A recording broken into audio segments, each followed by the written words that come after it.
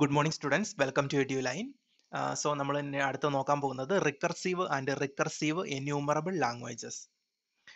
നമുക്കറിയാം ഒരു ട്യൂറിംഗ് മെഷീന്റെ ഫൈനൽ സ്റ്റേറ്റ് എന്ന് പറയുന്നത് അവിടെ 3 കണ്ടീഷൻസ് സാറ്റിസ്ഫൈ ചെയ്യുന്നു അല്ലെ. അപ്പോൾ ഏതെങ്കിലുമൊക്കെ കണ്ടീഷൻസിൽ വരുവാണെങ്കിൽ ട്യൂറിംഗ് മെഷീന്റെ ഫൈനൽ സ്റ്റേറ്റ് ആയെന്ന് നമുക്ക് പറയാൻ പറ്റും. അതായത് ഈ കാണിച്ചിരിക്കുന്ന 3 കണ്ടീഷൻസ് ആണ് അവിടെ ഫൈനൽ സ്റ്റേറ്റ് എന്ന് നമുക്ക് പറയാൻ പറ്റുന്നത് അല്ലെ.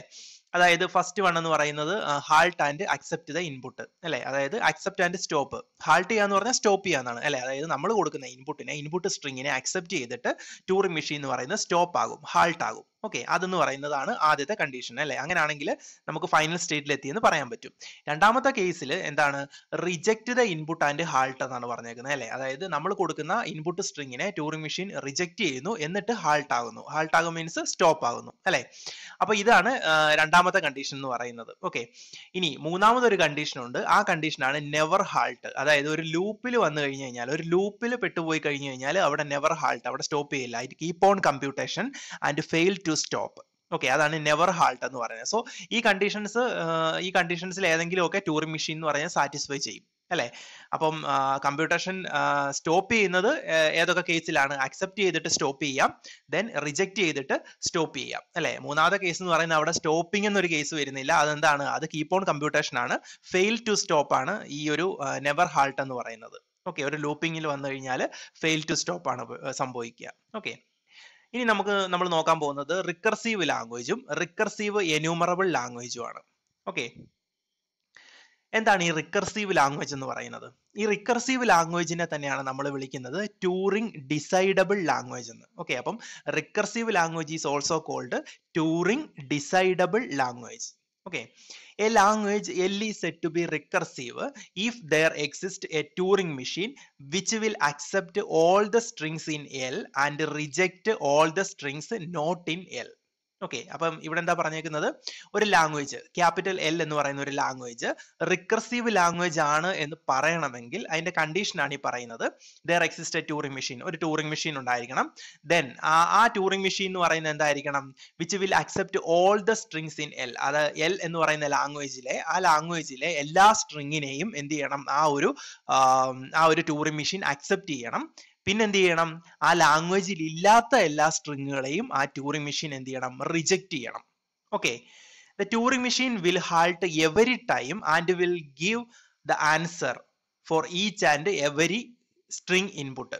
ഓക്കെ, എന്ന് പറഞ്ഞു കഴിഞ്ഞാൽ എന്താണ്, ട്യൂറിംഗ് മെഷീൻ എന്ന് പറയുന്നത് ഹാൾട്ട് ആകും. എല്ലാ ടൈമിലും എന്ത് ചെയ്യും, ട്യൂറിംഗ് മെഷീൻ എന്ന് പറയുന്നത് ഹാൾട്ട് ആകും.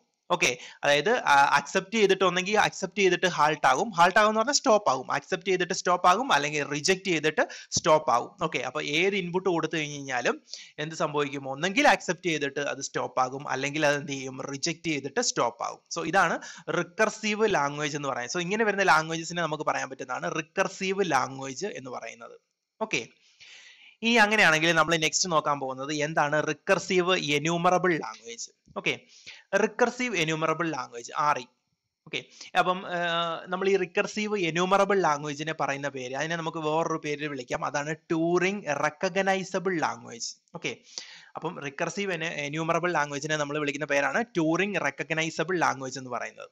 ഇനി എന്താണ് ഈ recursive എന്യൂമറബിൾ language? A language capital L is said to be recursively enumerable language if there exists a Turing machine which will accept and therefore halt for all the input string which are in L. Okay, അപ്പൊ ഇവിടെ എന്താണ് പറയുന്നത്, ഒരു language capital L എന്ന് പറയുന്ന ഒരു language എന്താണ് റിക്കർസീവ്ലി എന്യൂമറബിൾ language ആണ് എന്ന് പറയണമെങ്കിൽ ഉള്ള കണ്ടീഷനാണിത്. There exist A Turing machine, ഒരു ട്യൂറിംഗ് മെഷീനിലേക്ക് നമ്മൾ എന്ത് ചെയ്യുന്നു, നമ്മളൊരു ഇൻപുട്ടിനെ പാസ് ചെയ്യുന്നു. ഒരു ഇൻപുട്ട് സ്ട്രിങ്ങിനെ നമ്മൾ ആ ലാംഗ്വേജിലുള്ള ഒരു ഇൻപുട്ട് സ്ട്രിങ്ങിനെ നമ്മൾ പാസ് ചെയ്ത് കഴിഞ്ഞ് കഴിഞ്ഞാൽ എന്ത് സംഭവിക്കും, ആ ട്യൂറിംഗ് മെഷീൻ എന്ത് ചെയ്യും, അതിനെ ആക്സെപ്റ്റ് ചെയ്തിട്ട് ഹാൾട്ട് ചെയ്യും. ഓക്കെ, ഇനി രണ്ടാമതൊരു കേസ് പറഞ്ഞേക്ക് നോക്കിനെ, but may or may not halt for all input strings which are not in L. അപ്പം ആ ഒരു L എന്ന് പറയുന്ന ലാംഗ്വേജിൽ ഇല്ലാത്ത സ്ട്രിങ്ങിനെ നമ്മൾ കൊടുത്തു കഴിഞ്ഞു കഴിഞ്ഞാൽ എന്താ അവിടെ പറയുന്നത്, may or may not halt എന്നാണ് പറയുന്നത് അല്ലെ. നമുക്ക് അവിടെ ഒരു ഹാൾട്ട് ചെയ്യാതിരിക്കാം. അതായത് നമുക്ക് അവിടെ ഒരിക്കലും ഒരു ഗ്യാരണ്ടി പറയാൻ പറ്റില്ല. We cannot guarantee that. Okay, അപ്പം may or may not halt എന്ന്, അതായത് ഈ ലാംഗ്വേജിൽ ഇല്ലാത്ത ഒരു സ്ട്രിങ്ങിനെ പാസ് ചെയ്താൽ ട്യൂറിംഗ് മെഷീൻ എന്ത് ചെയ്യും, അതിനെ ഹാൾട്ട് ചെയ്യാതിരിക്കാം.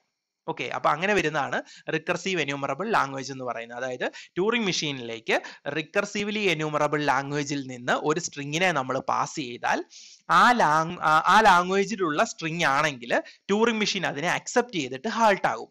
ഓക്കെ, പക്ഷേ ഈ ലാംഗ്വേജിൽ ഇല്ലാത്ത ഒരു സ്ട്രിങ്ങിനെയാണ് നമ്മൾ പാസ് ചെയ്യുന്നതെങ്കിൽ Turing machine may or may not halt. Okay, അപ്പൊ ഇതാണ് ഇവിടുത്തെ റിക്കർസീവ്ലി എന്യൂമറബിൾ ലാംഗ്വേജ്. അപ്പം നമ്മൾ ആക്ച്വലി പറഞ്ഞു കഴിഞ്ഞാൽ എന്താ, രണ്ടും കൂടെ വെച്ച് നോക്കിയല്ല റിക്കർസീവ് ലാംഗ്വേജും റിക്കർസീവ്ലി എന്യൂമറബിൾ ലാംഗ്വേജുകളും തമ്മിൽ നമ്മൾ ഒന്ന് കമ്പയർ ചെയ്ത് നോക്കി കഴിഞ്ഞാൽ എന്താണ് സംഭവിക്കുന്നത്?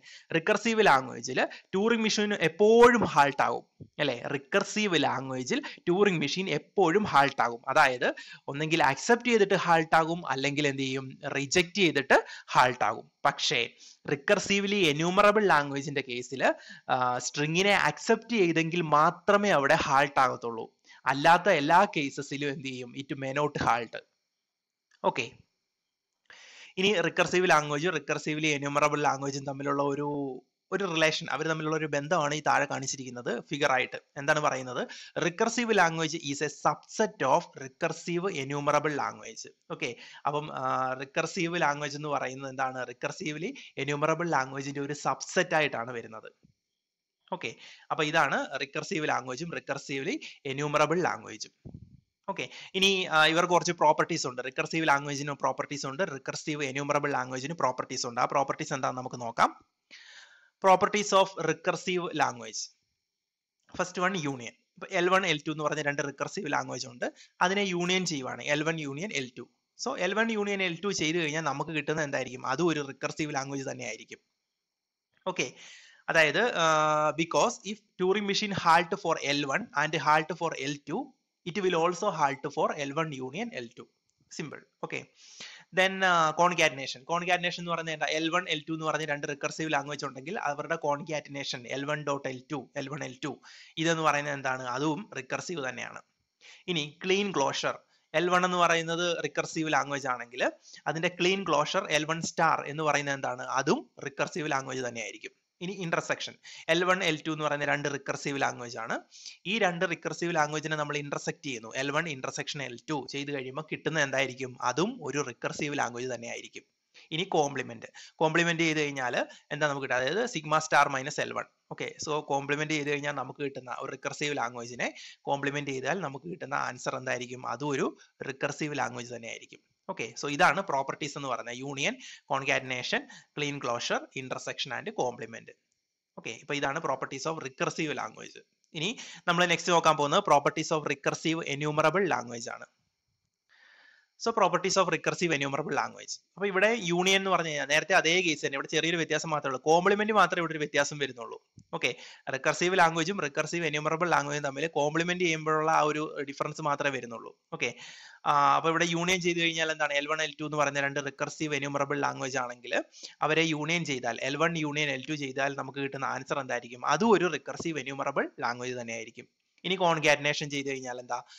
L1.L2 അല്ലെ? അപ്പൊ L1 L2 എന്ന് പറയുന്ന രണ്ട് റിക്കർസീവ് എന്യൂമറബിൾ ലാംഗ്വേജ് ആണെന്ന് വിചാരിക്കുക. അപ്പൊ അതിനെ നമ്മൾ കോൺകാറ്റിനേറ്റ് ചെയ്യുന്നു.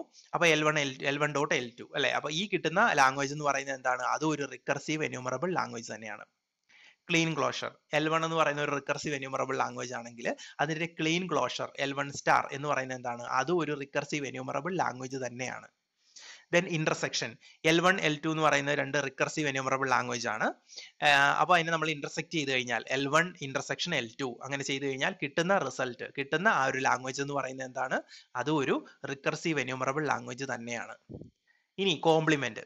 കോംപ്ലിമെന്റിന്റെ കേസാണ് നോട്ട് ക്ലോസ്ഡ് അണ്ടർ കോംപ്ലിമെന്റ് എന്ന് പറയുന്നത്. അപ്പൊ recursive എന്യൂമറബിൾ languages are not closed under complement. അതായത് complement of recursive എന്യൂമറബിൾ language need not be recursive എന്യൂമറബിൾ. അപ്പോൾ ഒരു റിക്കർസീവ് എന്യൂമറബിൾ ലാംഗ്വേജിനെ നമ്മൾ കോംപ്ലിമെന്റ് ചെയ്താൽ റിക്കർസീവ് എന്യൂമറബിൾ ലാംഗ്വേജ് കിട്ടണമെന്ന് ഒരു നിർബന്ധവും ഇല്ല. ഓക്കെ, അപ്പൊ ഈ ഒരു കണ്ടീഷൻ മാത്രമേ സാറ്റിസ്ഫൈ ചെയ്യാത്തുള്ളൂ. ബാക്കി എല്ലാ കണ്ടീഷൻസും എന്താണ്? രണ്ട് ഇതിലും സെയിം ആണ്. അതായത് റിക്കർസീവ് ലാംഗ്വേജിന്റെ കേസിലും റിക്കർസീവ് എന്യൂമറബിൾ ലാംഗ്വേജിന്റെ കേസിലും സെയിം ആണ്. അപ്പൊ ഇവർ തമ്മിലുള്ള ആകെ ഒരു വ്യത്യാസം, പ്രോപ്പർട്ടീസിലുള്ള വ്യത്യാസം, റിക്കർസീവ് ലാംഗ്വേജും റിക്കർസീവ് എന്യൂമറബിൾ ലാംഗ്വേജും തമ്മിൽ പ്രോപ്പർട്ടീസിലുള്ള വ്യത്യാസം എന്ന് പറയുന്നത് ഈ കോംപ്ലിമെന്റിൽ മാത്രമേ ഉള്ളൂ. ബാക്കിയെല്ലാം സെയിം തന്നെയാണ്. ഓക്കെ, അപ്പം റിക്കർസീവ് ലാംഗ്വേജിന്റെ കേസിലാണെങ്കിൽ എന്താ, അവിടെ നമ്മൾ കോംപ്ലിമെന്റ് ചെയ്താൽ കിട്ടുന്ന റിസൾട്ട് എന്ന് പറയുന്നതും റിക്കർസീവ് ലാംഗ്വേജ് തന്നെയാണ്. പക്ഷേ റിക്കർസീവ് എന്യൂമറബിൾ ലാംഗ്വേജിന്റെ കേസിൽ നമ്മൾ കോംപ്ലിമെന്റ് ചെയ്ത് കഴിഞ്ഞാൽ നമുക്ക് കിട്ടുന്ന ലാംഗ്വേജ് എന്ന് പറയുന്നത് റിക്കർസീവ് എന്യൂമറബിൾ ലാംഗ്വേജ് തന്നെ ആകണമെന്ന് ഒരു നിർബന്ധവുമില്ല. Okay, so not closed under complement എന്നാണ് ഈ ഒരു റിക്കർസീവ് എന്യൂമറബിൾ ലാംഗ്വേജിന്റെ കേസിൽ നമ്മൾ പറയുന്നത്. ഓക്കെ, സോ ഇതാണ് ഇവർ തമ്മിലുള്ള പ്രോപ്പർട്ടീസ്. ഓക്കെ, സോ ബാക്കി നമ്മൾ നെക്സ്റ്റ് ക്ലാസ്സിൽ നോക്കാം. Thank you.